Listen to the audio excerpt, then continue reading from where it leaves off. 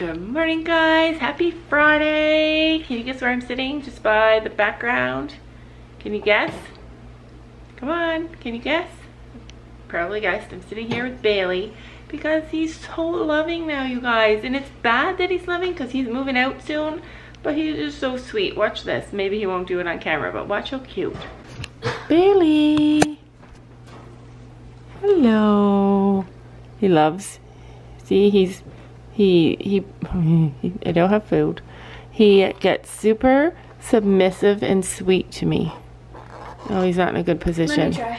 Just wait. But he actually asks me to pet him. I scratch underneath his chin. He puts his head all the way back so I can scratch under his chin. He's just so sweet. Right, Bailey? He's looking at you guys like you're crazy. You're the nicest little bird. Just wait. Let's see if he changes position, and then I'll show you. Can you hear him talking? He just was talking to Gabby. Like, hello. He still loves me the most. Yeah, he's like the nicest bird. It's hard to tell because he's got his mouth open, but he actually loves he loves interacting with us. He's like, oh, is it time to get out? Is it my morning playtime? Oh, guess what happened? What? Mom? What?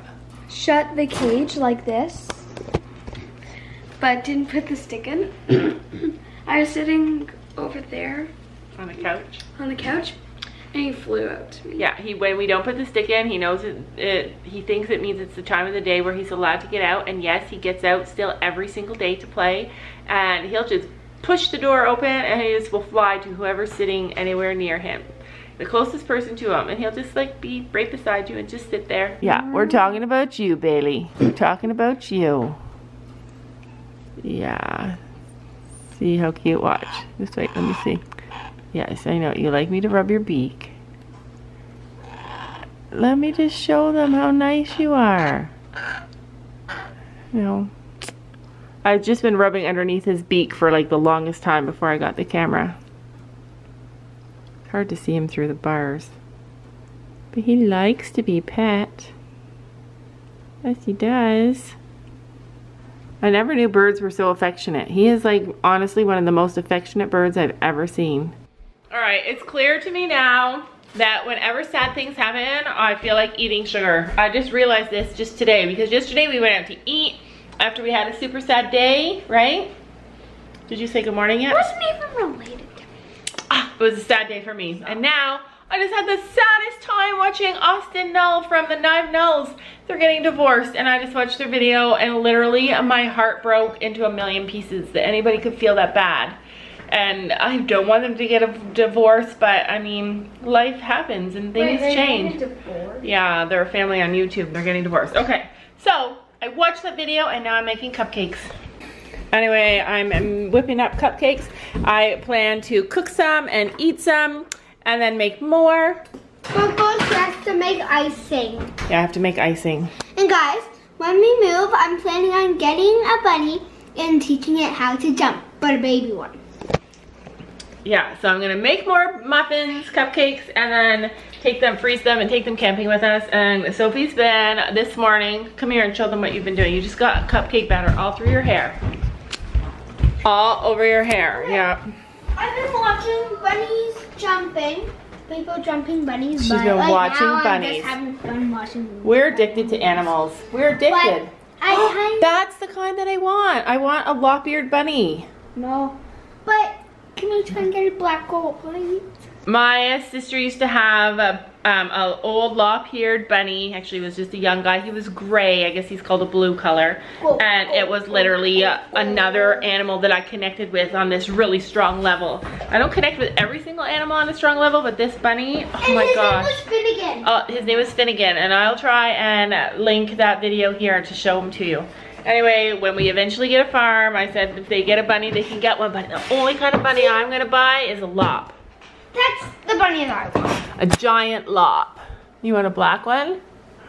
Right. So she's been doing that this morning, looking at bunnies. And I'm going to train it how to jump. Yeah, we're going to have a house full of jumping animals. And Gabby, what have you been looking at? Donkey and mule. Donkeys and mules. And what do you want to buy? I was like, I want to buy a donkey and a mule And a cow. Come on. Not Spit it out. And a horse for me. Right. I want to start a business where I train donkeys and mules. She's been watching videos. Yeah, she's been watching videos online and she is obsessed. Are you obsessed? Yeah. I really want to train a donkey so that she can learn to canter on it. But soon she's going to be learning how to canter. Gabby thinks that she's going to learn how to canter at riding lessons soon. Yeah. She never talks about cantering or jumping unless you're almost to cantering and jumping. And has she been talking to Sophia about cantering? Wow. She said when you want your legs still when you canter. And, yeah. So that's what's been happening here. It's been kind of starting to get warm now. We're headed to the library this afternoon. We try and go once a week. Gabby is leading the way. Do you remember? I think it's down here. Anyway, we're at the library and you'll never believe what I'm looking for. Can you guess? I'm all about guessing. I am looking for horse books. I found a horse book yesterday at the store and it was $79. Animals in Translation. And I really wanted to read it, and it was all about horses and how they think differently than us. Am I on the wrong aisle? Yeah, it's the next one. All right, let's go over there. The book is called Think Like a Horse by Cherry Hill. But this is the Canadian horse. I don't want that. Think Like a Horse, it's called. Here's Equipping Your Horse Farm. That looks good.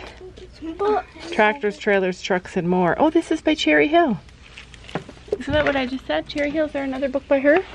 All right, you guys, crazy things are happening at our house. I'm all alone, well, with 4 dogs, 1 cat, 1 bird, and a whole lot of feathers. Look at this. Feathers everywhere. My bed exploded.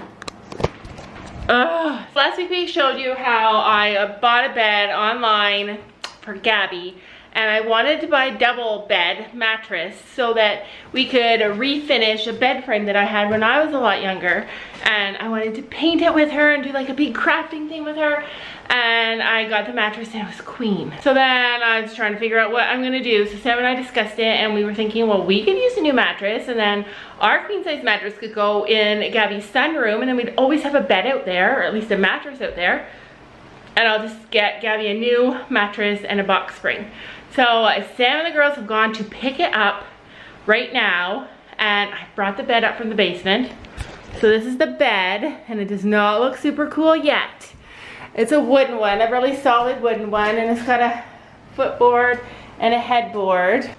But after we paint it, it is gonna be amazing, and I'm super excited to paint it with her and give her like free creative control. She's gonna do it like a blue color, aquamarine, a turquoise color. That's what she wants to do, and it's gonna be so nice. So anyway, so then they're gone, and I thought, well, I'll just get it all cleaned up, switch the beds around. So I put her new mattress, I'll show you, on our bed. So I put it on our bed, so it's super cushy and nice now. But then I had to take our old mattress. So on our old mattress, I like to be super comfortable when I sleep. So I had underneath, like above the mattress, I had a feather bed. If you guys don't know what that is, it's like a big, huge, puffy mattress made all of feathers. And I had another foam mattress on top of that, and I had a mattress cover on top of all that to keep our mattress good. And our mattress is really good. It's all pretty and beautiful. You'd never know it's 100 years old. Anyway, when I took the duvet, the feather bed off, I noticed it sprung some leaks. So this is the feather bed, and it's just a big, whoa, huge mattress filled with feathers. And there's a leak right there, I see it. So then I tried to rescue my mattress cover because I want to put this back. It's a big, heavy duty, really expensive, thick one. I want to put it on my bed so I don't wreck the new mattress. We don't wreck the new mattress, and it is covered in feathers. Like, whoa. Like, look. When I pull them off, it is thick on there. So Sam and the girls are probably about 5 minutes away. Our whole upstairs is covered in feathers, and so I have 2 choices. One, I could try and clean it up and hide it, and so Sam doesn't freak out, because he's gonna freak out over the mess. Or I could make a war. I could do a war on the girls. What do you guys think I should do? Come on, you only have 5 seconds to vote. I think I'm about to make a war. I just don't know what I'm gonna do. I think I'm gonna sit up here, set the camera up, and throw feathers all over them. All right, let's go. Okay, so I cleaned up this floor the best that I could so they don't come upstairs and see a trail of feathers. So the only way it's gonna work is if I hide in their bedroom, in Gabby's bedroom, and close the door. And then when they open the door to come in, I bombard them with feathers. I'm choking on them. Anyway, 2 things are gonna happen. One of 2 things. Sam is either gonna be like, oh my gosh, you're crazy, you're cleaning it up, or he's gonna lose his mind. So I'm just opening the blinds here. So I can watch and see when they get home. I'm super excited. I was getting nervous though. So this is my pile of feathers. Huge pile of feathers, but it's gonna make a big mess. They're home. Now I just need to figure out what I'm gonna do. I'm gonna grab them. We're gonna put you guys. Coming in. Okay.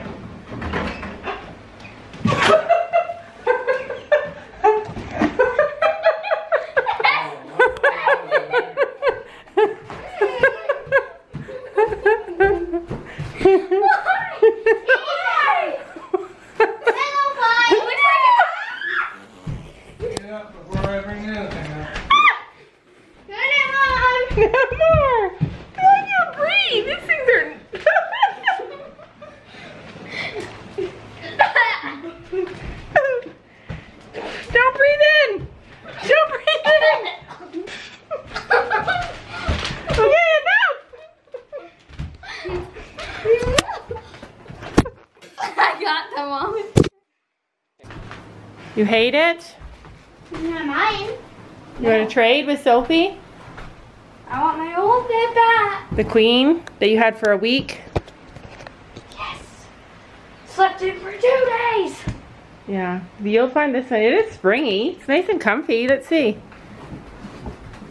It's nice. I like the color. We're I like it. This. Yeah, we're going to paint the bed. I got feathers everywhere. I'm covered in feathers. Am I covered in feathers? I can't even see out my glasses because they're so covered in feathers.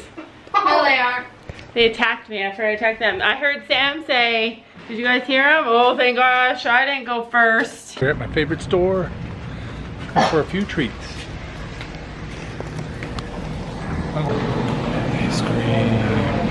Ice cream.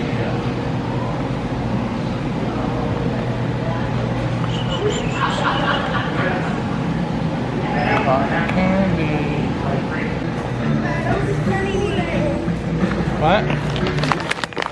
No Sunny D? What did you get now? What's that? Gatorade?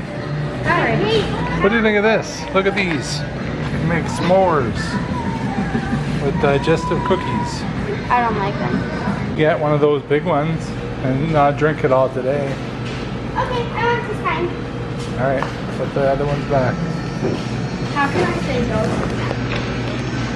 We came here for Sunny D and they didn't have any, but then look, lo and behold, we found some big, gigantic Sunny D 1 liter jugs. I'm not gonna drink all of it. Not all tonight, right? But I'm definitely gonna drink it out of the bottle. Only 99 cents, so $2. Yeah, $2. We are back from the store. We got our Sunny D, and you can hear in the background Laura's still vacuuming them up. All the feathers, and it's a mess up there. Lots of feathers. Feathers are hard to get rid of, so it's better that we're hiding downstairs while it gets cleaned, right? Yes.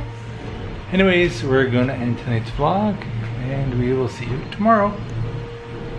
Bye. Bye.